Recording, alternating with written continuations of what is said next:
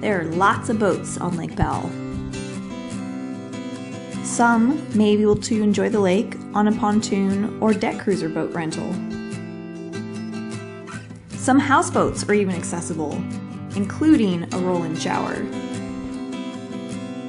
Boat tours are available if you don't want to rent one. There are a few marinas, but only some are open to launch private boats, and some are forced to close when the water level drops. Here's me going down a boat launch when the water level is real low. Eventually, I got tired of doing a wheelie and decided to roll backwards. It was easier.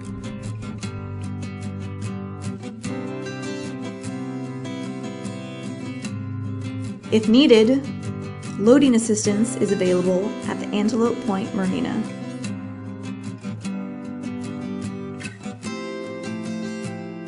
This is the Antelope Point Marina. You can get gas at the floating station that you see in the right-hand corner. There's limited food options at all of the marinas.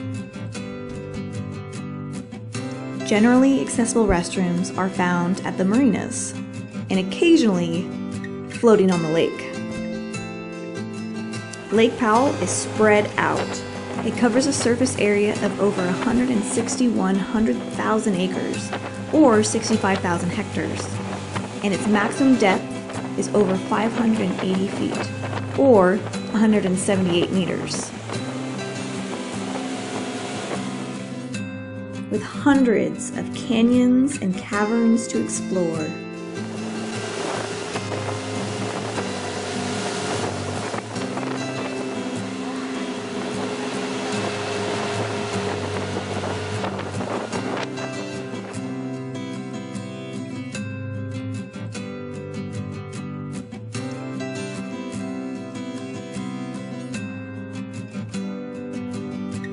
You can fish too, with the right license.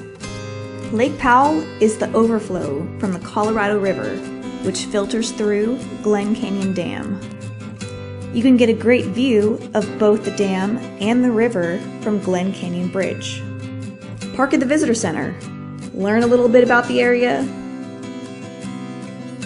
and use the accessible restrooms with automatic doors.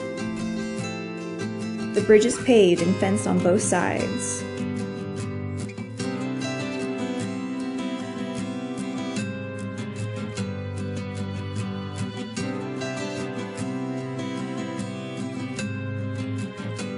Large openings in the fence allow for better viewing and pictures.